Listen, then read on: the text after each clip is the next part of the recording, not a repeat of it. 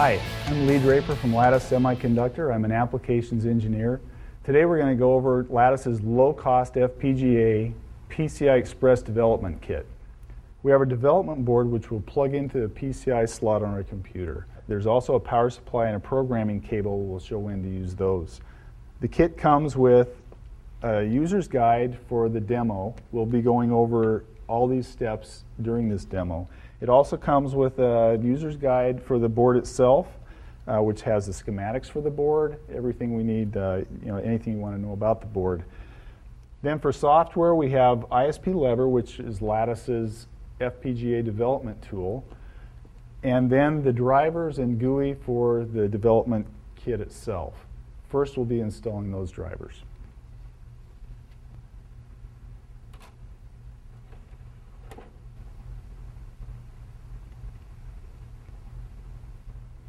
We're now installing the drivers and software for the demo kit.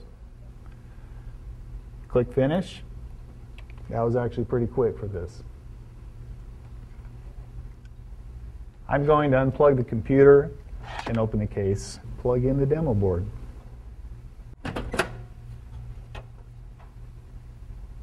Here's the PCIe demo board in its by-one slot. We've powered up again, and Windows will want to know where the drivers are for this new PCIe device.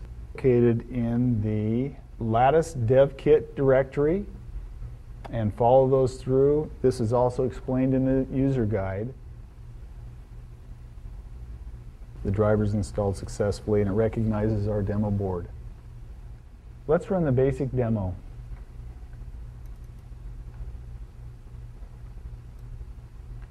We'll click on the 16 segment tab.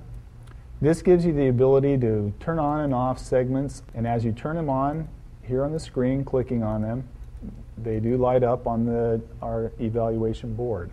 There's also a test you can run, which individually goes through the segments. That takes a few seconds to run, and as it's running, you can watch those light up and go off on the board. This all shows communication through the PCI Express link.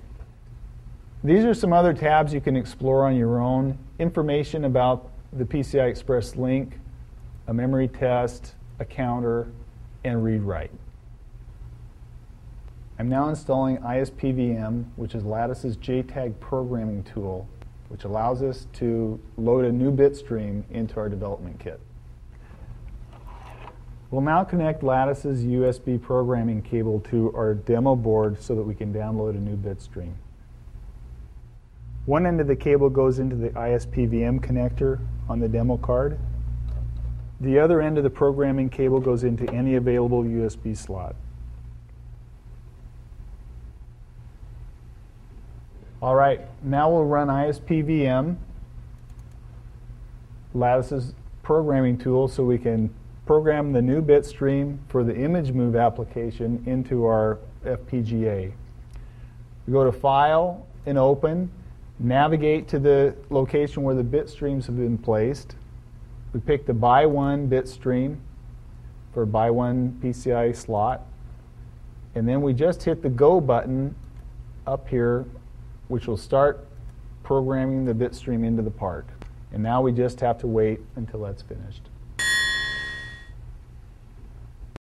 After you install the new bit stream into the FPGA, you'll have to reboot the system, power down and power back up.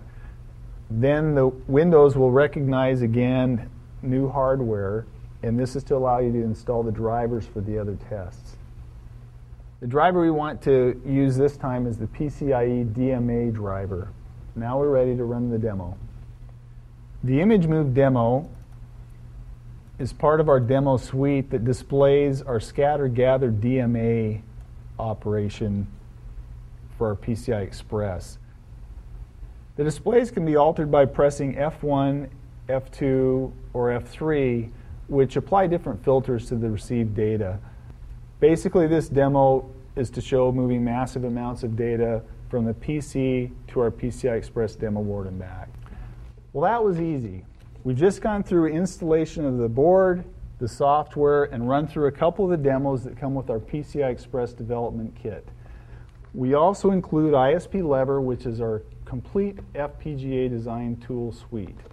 So if you need to do a PCI Express design with a low-cost FPGA, get your kit today.